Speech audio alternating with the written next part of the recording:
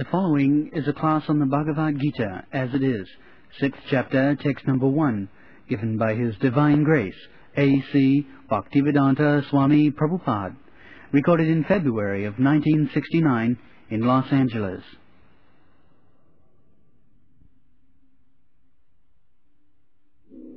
Chapter 6, Samkhya-yoga, verse number 1. The Blessed Lord said, one who is unattached to the fruits of his work, and who works as he is obligated, is in the renounced order of life. And he is the true mystic, not he who lights no fire and performs no work. Purport. In this chapter, the Lord explains that the process of the Eightfold Yoga System is a means to control the mind and senses. However, this is very difficult for people in general to perform, especially in this age of Kali. Although the Eightfold Yoga System is recommended in this chapter, the Lord emphasizes that the process of Karma Yoga, or acting in Kṛṣṇa consciousness, is better. Everyone acts in this world to maintain his family and their paraphernalia, but no one is working without some self-interest, some personal gratification, being concentrated or extended. The criterion of perfection is to act in Kṛṣṇa consciousness, and not with a view to enjoying the fruits of work. To act in Kṛṣṇa consciousness is the duty of every living entity, because we are constitutionally parts and parcels of the Supreme. The parts of the body work for the satisfaction of the whole body. The limbs of the body do not act for self-satisfaction, but for the satisfaction of the complete whole. Similarly, the living entity, acting for satisfaction of the supreme whole, and not for personal satisfaction, is the perfect sannyasi, the perfect yogi. The sannyasins sometimes artificially think that they have become liberated from all material duties, and therefore they cease to perform Agnihotra yagnas, fire sacrifices. There are some yogas to be performed by everyone for purification. So a sannyasi does not require to perform the yogas. So by stopping that ritualistic performance of yoga, sometimes they think that they are liberated. But actually, unless he comes to the standard platform of Kṛṣṇa consciousness, there is no question of liberation.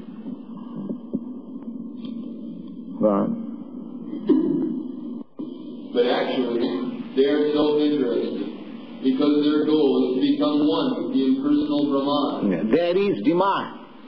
The impersonalists, they have got one demand that to become one with the Supreme impersonal being. But a devotee has no demand. He simply engages himself to serve Kṛṣṇa for the satisfaction of Kṛṣṇa. They do not want anything in return. That is pure devotion. Just like Lord Chaitanya said, Nadhanang najanang na sundaring kavitang bhajagadisakam. I do not want any wealth. I do not want any number of followers. I do not want any nice wife. Simply let me be engaged in your service. That's all. That is the Bhakti Yoga system. When Prahlad Maharaj was asked by Lord Nrsimhadev, my dear boy, you have suffered for me so much, so whatever you want, you ask for. So he refused. My dear master, I am not doing mercantile business with you, that I will take some remuneration from you for my service. This is pure devotion. So yogis or the jnanis, they are demanding that they should become one with the Supreme. Why one with the Supreme? Because they have got bitter experience by the separation of material plans. But a devotee has no such thing. The devotee remains, although separate from the Lord, he is fully enjoying in the service of the Lord. Right. Such a desire is greater than any material desire, but it is not without self-interest. Similarly, the mystic yogi who practices the yoga system with half-open eyes, ceasing all material activities, desires some satisfaction for his personal self. But the person acting... Actually, the yogis wants of material power. That is the perfection of yoga. Not perfection, that is one of the procedure. Just like if you are actually practicing the regulative principles of yoga, then you can get 8 kinds of perfection. You can become lighter than the cotton swab. You can become heavier than the stone. And you can get anything, whatever you like, immediately. Sometimes you can even create a planet. Such powerful yogis are there. Vishwamitra yogi, he did it actually. He wanted to get man from palm tree. Why man should be begotten through the living 10 months within the womb of mother. They will produce just like fruit. He did it like that. But sometimes yogis are so powerful they can do. So these are all material powers. Such yogis, they are also vanquished. How long you can remain on this material power? So Bhakta yogis, they do not want anything such. Yes? But a person acting in Kṛṣṇa consciousness works for the satisfaction of the whole without self-interest. A Kṛṣṇa conscious person has no desire for self-satisfaction. His criterion of success is the satisfaction of Kṛṣṇa, and thus he is the perfect sannyasi or perfect yogi. Lord Chaitanya, the highest perfectional symbol in Kṛṣṇa consciousness, prays in this way: O Almighty Lord, I have no desire to accumulate wealth, nor to enjoy beautiful women. Neither do I want any number of followers. What I want only is the causeless mercy of your devotional service in my life, birth after birth. So a devotee does not want even salvation. Why Lord Chaitanya says birth after birth? The salvationists, they want to stop. The voidists, they want to stop this material way of life. But Chaitanya Mahaprabhu says birth after birth. That means he is prepared to undergo all kinds of material pain, birth after birth. But what he wants, he simply wants to be engaged in the service of the Lord. That is the perfection.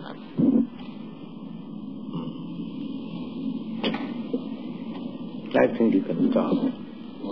Stop here. You said that spirit soul is 1/10,000 of the tip of the hair.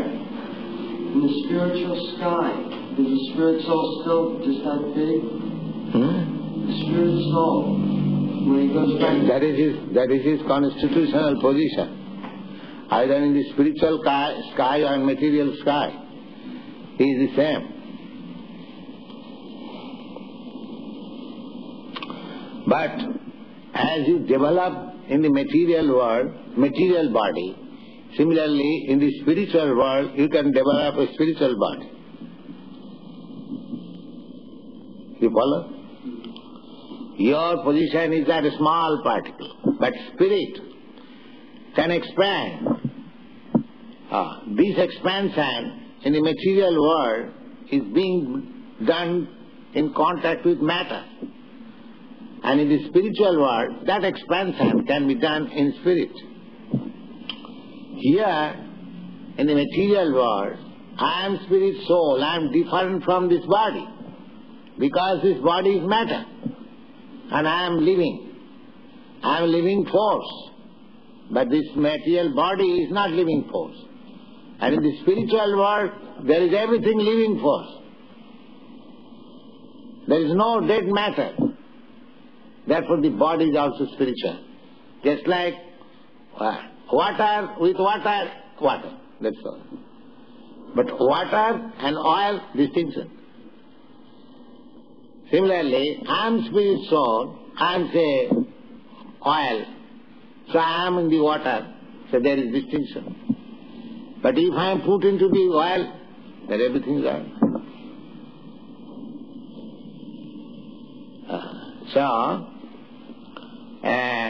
The impersonalists, they do not develop body. They simply remain as spirit particle. That is their idea. But we Vaishnava, we want to serve Kṛṣṇa, therefore you require hands, legs and mouth and tongue and everything. So we are given such body. As we are getting this body from the womb of the mother, similarly we get body in the spiritual world, not from the womb of the mother, but there is process to get, you can get. That can be done artificially, though. Nobody can do that by trick. Artificially? Yeah, no one can develop a spiritual body just by his own whim. Oh, I shall develop a spiritual body. And This Kṛṣṇa consciousness practice is turning this material body into spiritual body. How it is done? The example I have several times given, that you put the iron in the fire, the more it is warm, it becomes fire. When the iron is red hot, that means when the iron has acquired the qualities of fire, you touch the iron anywhere, it will act as fire. Similarly, this body, although it is material, there are so many examples that a metal electrified, the metal is not electricity, but when it is electrified, you touch the metal, you get electric shock immediately. Just like the electric wire, copper, it is copper. But as soon as it is electrified, you touch it, you get electric shock. There are so many examples. Similarly, if your body is spiritualized, then the material action is no more. Material action means sense gratification. So the more one becomes spiritualized, the material demands become nil. No more material activities.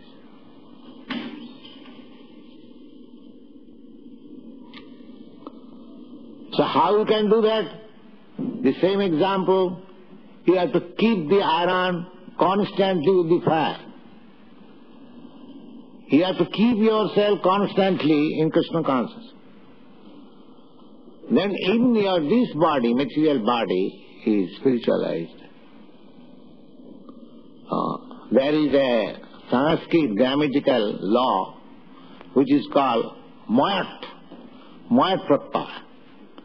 Moyat means, there is a word just like Sarnamoy. Sarnamoy means golden.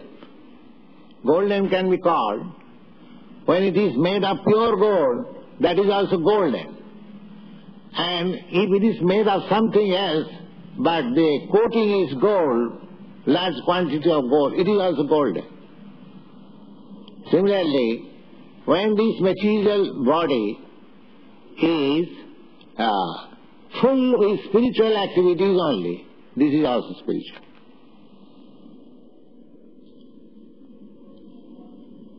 Therefore, saintly persons, of course, in your country everyone is put into the grave after passing away. But in India, according to Vedic system, only very high personality devotees, their body is not burnt. It is considered spiritual. A sannyasi's body is not burnt because it is considered spiritual. So how it becomes spiritual? The same example. When the body has no more any material activities, simply spiritual activities in Kṛṣṇa consciousness, that body is spiritual.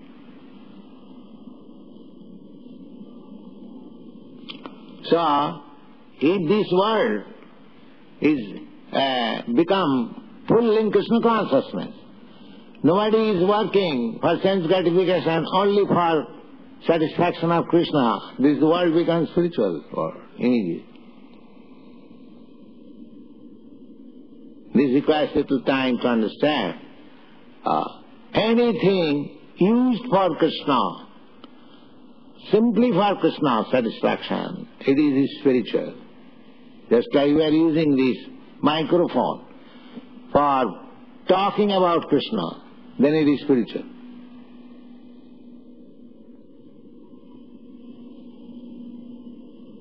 Otherwise, what is the difference between this prasadam and ordinary food?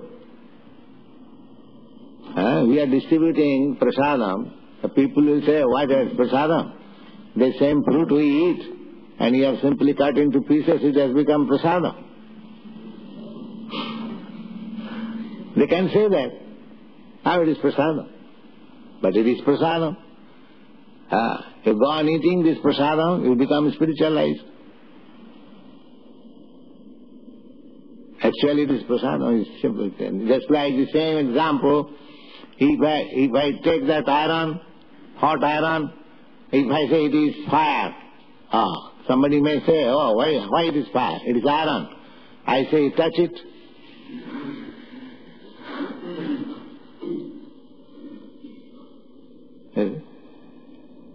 These are crude examples, but that is it. When your activities, actually in higher sense there is no matter. There is no matter, everything is spiritual. Because Kṛṣṇa is spiritual. Kṛṣṇa is whole spirit, and the matter is one of the energy of Kṛṣṇa. Therefore it is also spirit.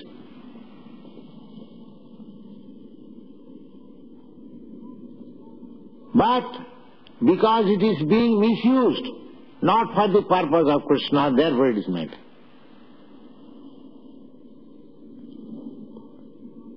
So our Kṛṣṇa consciousness movement is to spiritualize, re-spiritualize the whole thing, whole social position, political position, anything. It is a very nice movement. People should try to understand it. And if it is actually spiritualize the whole world, of course that is not possible. But the ideal is like that. But at least if individually one tries this re-spiritualization method, his life becomes perfect.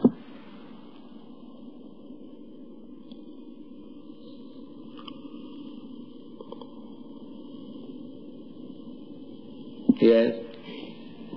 Father, it was written in the Bhagavad Gita that we just read from, about having faith and that Kṛṣṇa will provide for us. And also, further on in the Gita, it said that God helps those who help themselves. Yes. Now, how should we determine what we should determine our... Helps them, means you put yourself under Kṛṣṇa, that is helping yourself. And if you think, oh, I can protect myself, then you are not helping yourself. Just like this finger, so long it is healthy, working, if there is some trouble, I can spend thousands of dollars for this. But if this finger is cut off from my body, if you trample down with your feet, this finger, I don't care for it. Similarly, to help oneself means to put oneself in the proper position as part and parcel of Kṛṣṇa. That is real helping. Otherwise, how you can help? The finger can help itself by putting itself in the proper position of the hand and work for the whole body. That is proper position. If the finger thinks that I shall remain separated from this body and help myself, it will die. So as soon as we think that I shall live independently without caring for Kṛṣṇa, that is my death.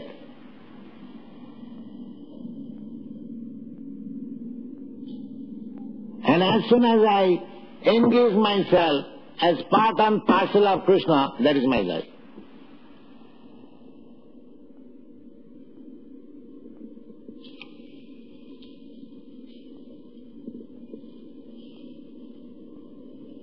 So helping oneself means to know one's position and work in that way.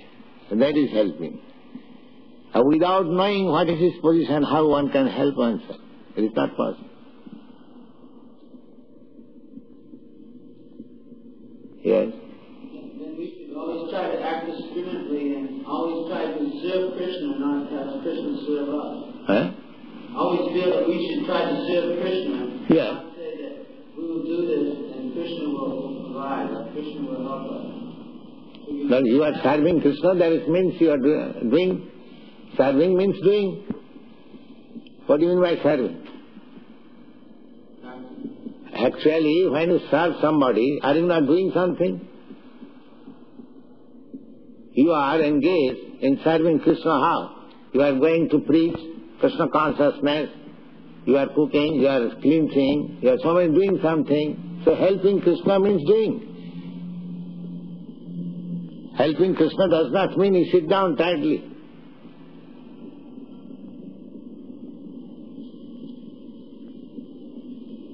That is Kṛṣṇa consciousness activities. Whatever asset you have got to work, utilize it for Kṛṣṇa.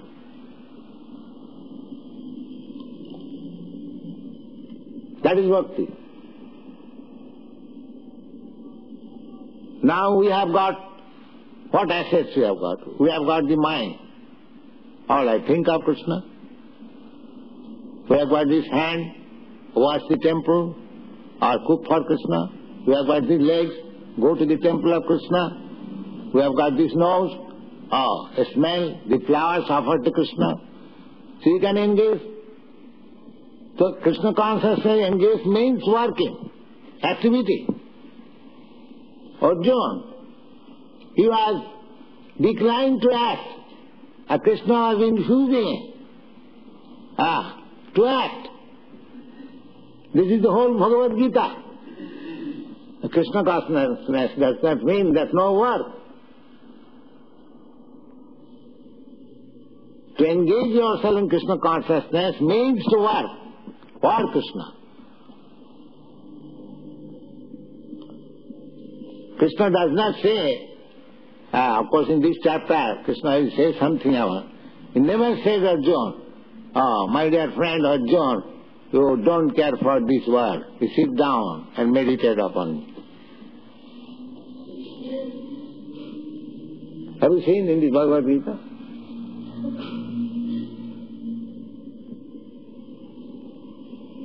This meditation means to stop all nonsense work. Sit down tightly. But those who are advanced in Kṛṣṇa consciousness, they have to work for Kṛṣṇa. That's like child simply disturbing the home. Mother says, my dear child, sit down here. But if you can work nicely, you ask mother, ask my dear boy, you have to do this, you have to do that, you have to do that. So sit down tightly for the nonsense, not for the sensible.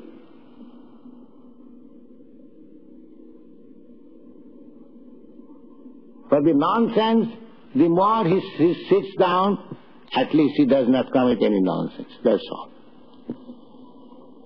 Negation of nonsense. That is not positive. Here is positive activities. So negation is no life. Positive life is life. don't do this is no lie. Do this is lie. But in order to do rightly, there are something don't.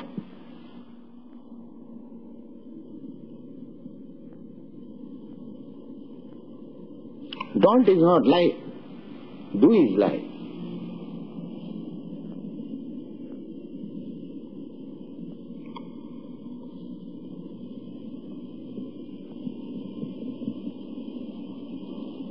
The whole Bhagavad Gita is do. Do fight for me. There is nothing don't. Arjuna wanted, don't induce me. And Kṛṣṇa did not like that. You are speaking like non-Aryan. Kutaspi kasmalanidam, anarja, justam. It is this kind of words are spoken by the non-Aryans. He was accused of being non-Aryan. Anarja. So Kṛṣṇa consciousness does not mean sitting idly. No. We have the whole pastimes of Kṛṣṇa's full of activities. When you go to spiritual world, Kṛṣṇa is always dancing. You have to 24 hours dance there and eat there. Where you sit down?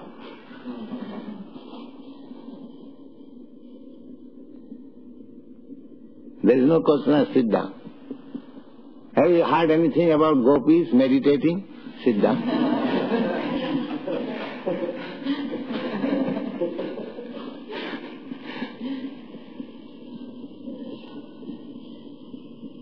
Have you heard? That Kṛṣṇa Chaitanya Mahaprabhu, what is that? Dancing. Hare Kṛṣṇa. You see? You see? Spirit, you are spirit soul, how you can stop yourself? Silent. That is not possible. Arjuna refused. When you'll find in this chapter, when Arjuna was recommended, my dear Arjuna, you meditate. He immediately refused. My dear Kṛṣṇa, it is not possible for me. It is not possible for me. That is actual fact. How it is possible for him? He was a householder man. He wanted kingdom. He wanted to rule over the country. Where is the time for his meditation? He flatly refused. My dear Kṛṣṇa, it is not possible for me.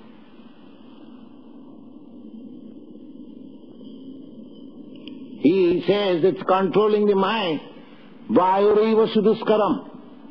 It is as difficult as to control the air. That is a fact. You have to engage the mind in Kṛṣṇa. Then it is controlled. Otherwise, artificial, you cannot control. It is impossible. Arjuna said, what to speak of others? Who is Arjuna? Personally talking with Kṛṣṇa. Do you think he is ordinary man? He says that it is impossible. Vaireva suduskaram. This very example he has given. Chanchala himmana Kṛṣṇa pramathi balavadriham. My dear Kṛṣṇa, you are asking me to control the mind. It is so powerful that and restless. I think to control the mind is as good as to control the air. If there is high wind, can you control it? He gives this example.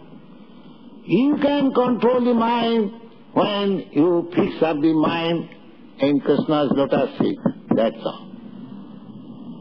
No nonsense can come within your mind. Simply Kṛṣṇa. That is perfection of meditation. Activities. What is recreation for Kṛṣṇa conscious person? Recreation? Yes. Dancing. Come on, dance with us. Is it not recreation? And when you get tired, take prasadam. Do you want more recreation than this? What is your answer? Is it not recreation? Yes. I think it's difficult for someone who comes from Why difficult? Dancing is difficult. Chant and dance.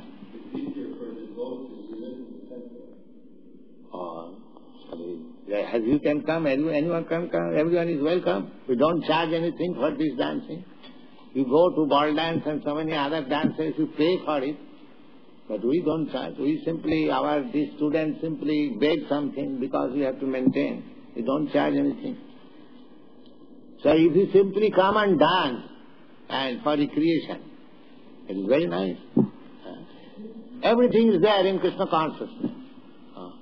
We want music, there is music. We want dancing, there is dancing. You can bring nice musical instruments. You can join. We distribute nice palatable dishes. So, practically this is a system of recreation only.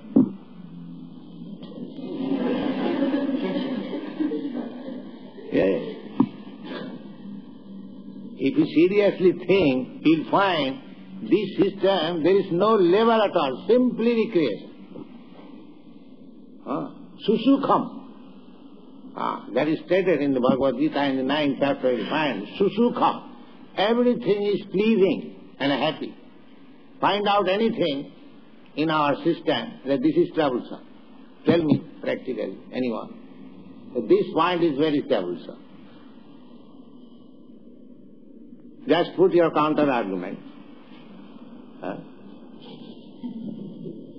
Simply pleasing. It is simply recreation. That's all. You just point out, Swamiji, this point is not very recreation or very good, not very unhappy person. Nothing. People want. That is their nature, just like the children. When they see that boys and girls are dancing, their children are also dancing. Automatically. This is spontaneous. This is life. And that is our real life in the spiritual world. There is no anxiety. Simple people are dancing and chanting and eating nicely. That's all. There is no factory. There is no labor. There is no technical institution. There is no need. These are all artificial. Anandamaya Abhyasat, the Vedanta says, every living entity, God is Anandamaya, full of bliss and pleasure, and we are part and parcel of God, we are also. The same quality, Anandamaya Abhyasat. So, our whole process is to join the Supreme Anandama, Kṛṣṇa, in his dance party. That will make us actually happy. Here we are trying to be happy by artificial means. And we are becoming frustrated. But if you actually be situated in Kṛṣṇa consciousness, simply you revive your original position, joyful, simply joyful. Anandamaya Abhyasat, these are the Vedanta terms. Because our nature is Anandamaya. Everyone is trying to find out.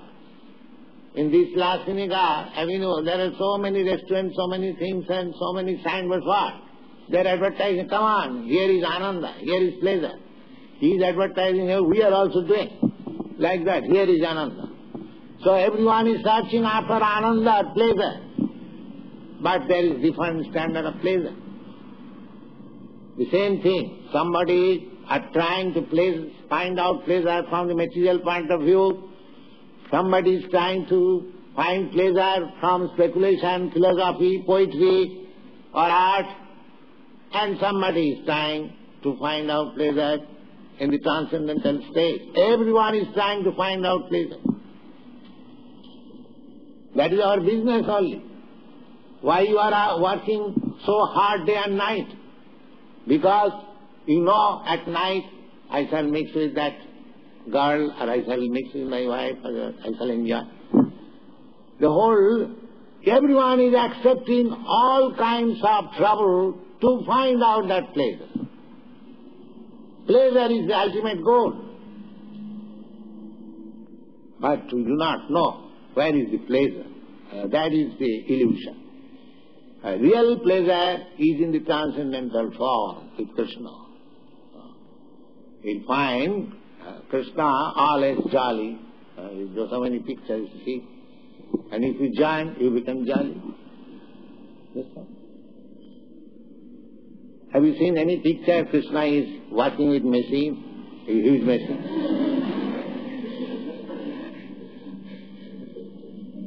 Or have you seen any picture he is smoking? By nature, pleasure, you see. Pleasure.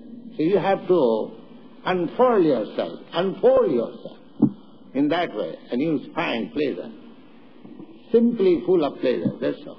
Anandamaya Vyasa, by nature, simply pleasure. Not by artificial means.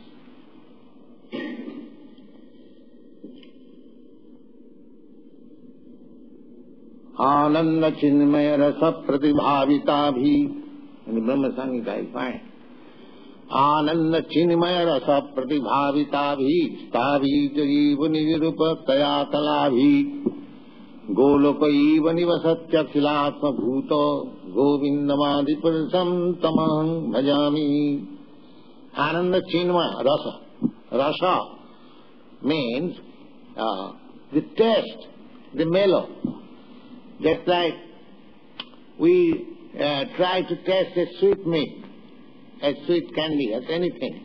Why? Because there is a very nice taste. So everyone is trying to have some taste from everything. We want to enjoy sex life. There is some taste. So that is called adi, taste. So there are so many tastes. Yet in the Brahma Samhita, Ananda Chinmaya Rasa. That taste, material taste, you may taste it, but it will be finished immediately. Immediately, finished. I say a few minutes. Suppose you have got very nice sweet meat. You taste it. You get, oh, it is very nice. Or take another. All right. And another, no, I don't want. Finished. Is it? So material taste is finishable. It is not unlimited. But real taste is unlimited. If you taste one, then you cannot forget. It will go on, increasing. Anandamudi Baddhanam. Chaitanya Mahaprabhu says that this taste is simply increasing. Although it is ocean-like, great, still it is increasing. Here you have seen ocean, it is limited. Your Pacific Ocean is tossing, but it is not increasing. If it increases, then it is heaven. But by nature's law, by God's order, it does not come beyond its limit. Within the limit it is. But Chaitanya Mahaprabhu says that there is an ocean of bliss, ocean of taste, of transcendental bliss, which is increasing. Anandamudi Vardhanam Pratipadam Purnamita Sadhanam Sarvatma Savanam Parang Vijayati Sri Kṛṣṇa Sankirtanam. You will get by this chanting Hare Kṛṣṇa, your pleasure potency increasing more and more. Yes, what is your question?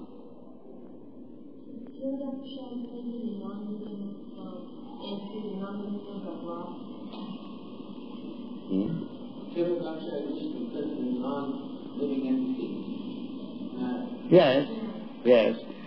Even in the atom. Oh yes. Wherever he lives in his own paraphernalia. Anorniyang mahato mahiyan. He is the biggest than the biggest, and he is the smallest than the smallest. That is Vishnu. Annantarasthang paramanu chayantarasthang. Paramanu means atom. You cannot see even atom. How small. He is within that atom. He's everywhere. How can you tell us that wherever Kṛṣṇa is, that is Vrindavan? And what I was wondering, if Kṛṣṇa is present within our heart, does that mean that within our heart is... Yes, one has realized he is living in Vrindavan, anywhere. A realized soul is always living in Vrindavan. Chaitanya Mahaprabhu has said. One has realized Kṛṣṇa, then he is always living in Vrindavan. He is nowhere. Just like Kṛṣṇa or Vishnu is living in everyone's heart. But he is living in the dog's heart also. Does it mean that he is doggish? He is living in Vaikuntha. Although he is living in the dog's heart, but he is living in Vaikuntha. Similarly, a devotee may seem to be living in some place which is far from Vrindavan, but he is living in Vrindavan.